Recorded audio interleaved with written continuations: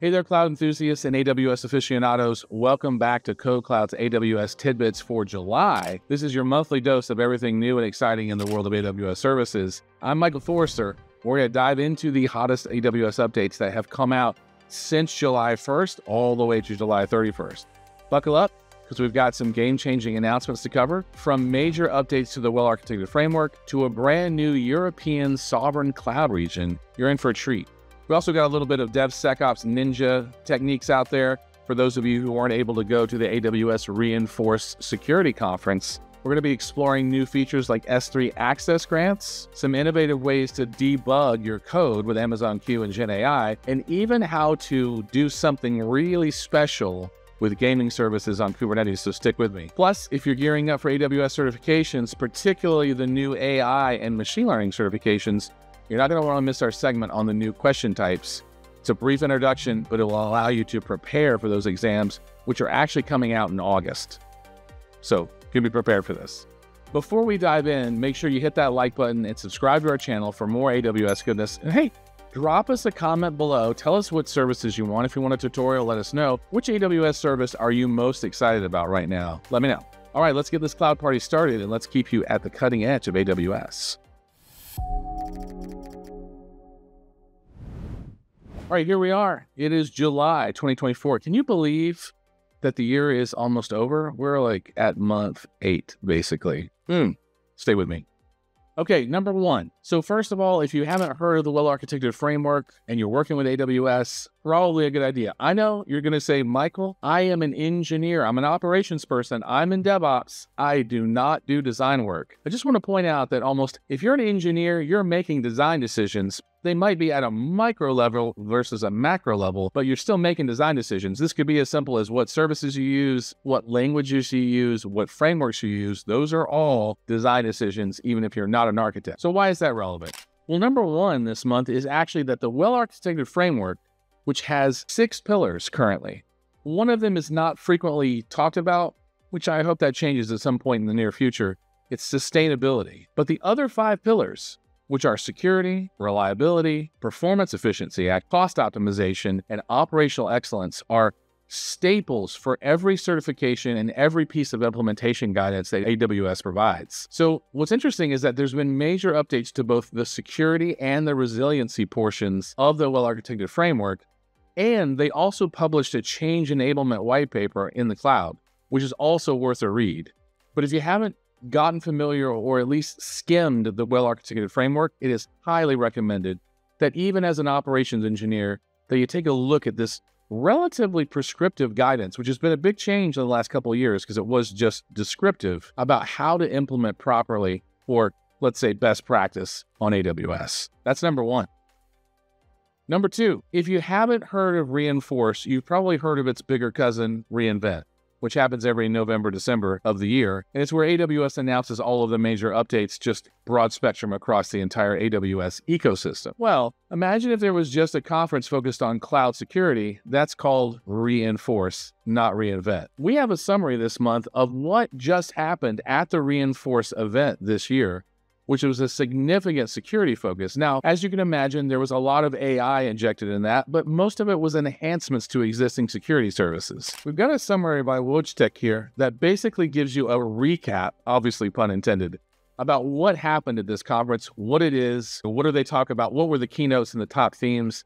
If you are involved in security at any level, and if you're in operations, you probably want to at least take a skim at this and just see what major things were announced. But it's a great little summary if you weren't able to actually attend the event. That's number 2. Number 3. Now, if you're not familiar with AWS's GovCloud region in the United States, it's basically 2 regions that AWS has created that are specific for US government contracts and their related entities. GovCloud is a little different in that it doesn't always have the cutting edge updates that the private sector regions like Ohio and Oregon and Virginia have, but it focuses primarily on stability and security at a higher level. And you have to have a government contract or be working for an entity that has a government contract in order to get access to GovCloud. Now, imagine if, due to GDPR or other EU requirements, you needed a sovereign data region inside of European soil. Well, AWS in October, November of last year actually announced that they were creating a European sovereign cloud region just for that purpose.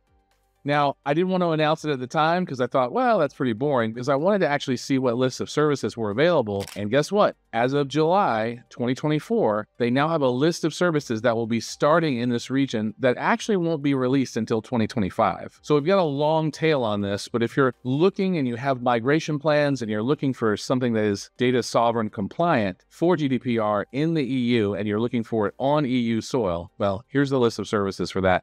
That's number 3.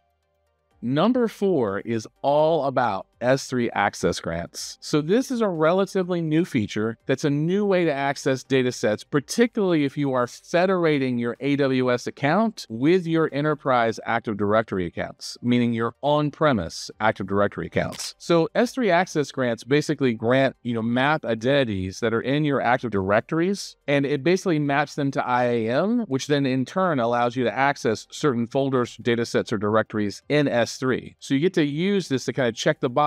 And so you can actually just use one source to federate security with your already existing Active Directory service. So this integration also works with SageMaker Studio, which is really great for the data scientists and machine learning engineers that are in your life. Now, as an operations person, this is something that you need to understand because it's a new way to grant data access to S3 buckets. So take a look.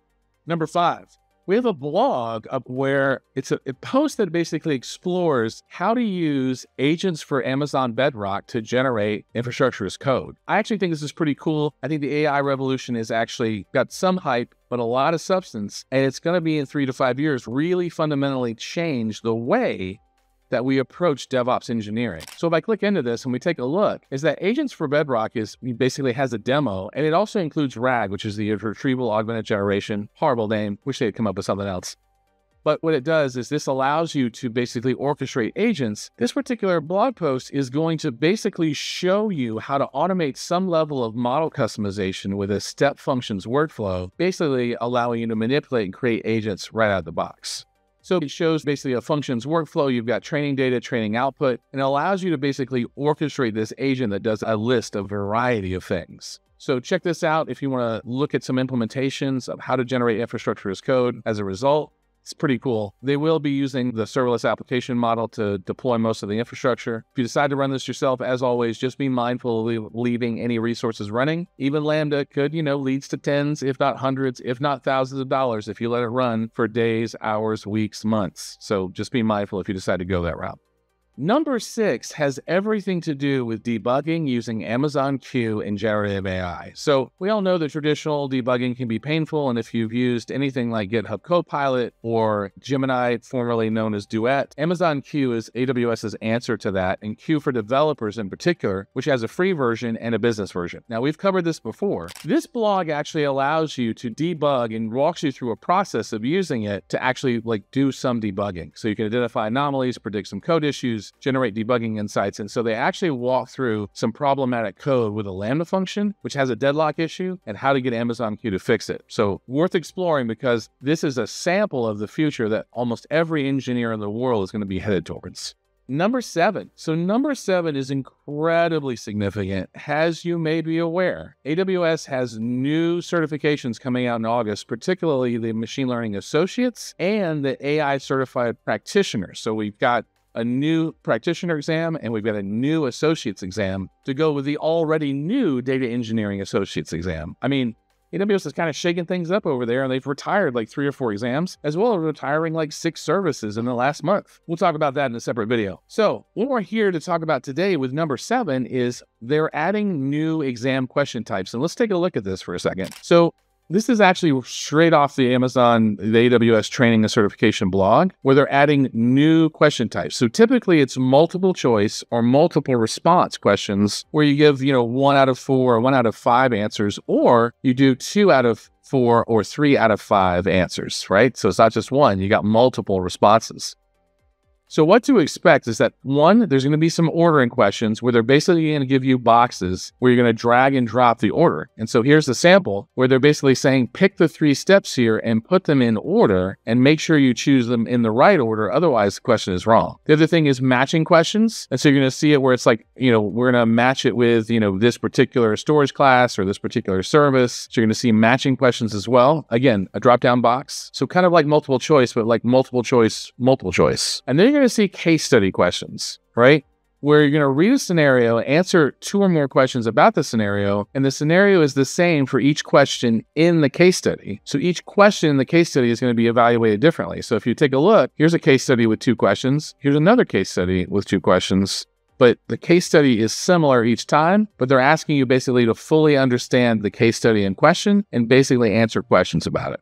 So that gives you a good sample. There's a deeper dive here, as well as practice questions that AWS has made available. So take a look. If you're looking to take these exams, they're going to have the new question types on them. That's number 7. Number 8. Last but not least, and arguably my favorite, is that there's a hands-on part 1 blog post about a developer's guide to how you might create your own gaming services on Kubernetes instead of using virtual machines for this. So this is pretty cool, actually, and I'm glad I covered this last. So if we take a look at this, it basically talks about what is the challenge with traditional infrastructure and how can we do that differently by using containers and whatever orchestration/container service that we want, whether that's the Elastic Container Service or the Elastic Kubernetes Service. So how do we optimize, basically game hosting with containers? And so this blog post, which is part 1, by the way, is going to run through the setup for this kind of thing and talk about some of the optimizations you can do when running your own gaming server. There is some sample code here, and there's a lot of hands-on. So I totally encourage you to get into this. Take a look at this. I personally have done this, and I can't wait for part 2 when it comes out. And that's number 8. Get hands-on, create your own gaming services on Kubernetes. All right, well, I hope you enjoyed this AWS update. Again, I'm Michael Forster with KodeKloud. We do all things DevOps, all things cloud, all things emerging AI DevOps workflows. So hit that like button, hit subscribe, let us know what you like, and just know that if you make a request, we are highly likely to see if we can make a video in that context. We'll catch you at the next AWS update.